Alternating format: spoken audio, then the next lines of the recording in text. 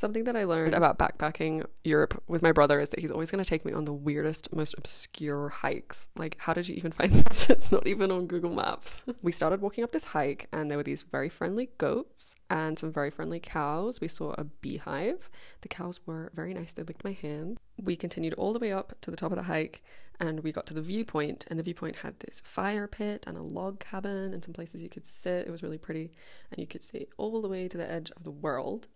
My brother was sweating a lot, like you could see it there. It was really gross. Anyway, we wandered all the way back down. And it started to rain. Thank God I brought this towel to cover myself. And to get through our path, we had to wander through bull territory. Yes, we had to hop a fence into the farm. That was probably very illegal, I'm sorry. Somehow we made it home alive. And that was my day.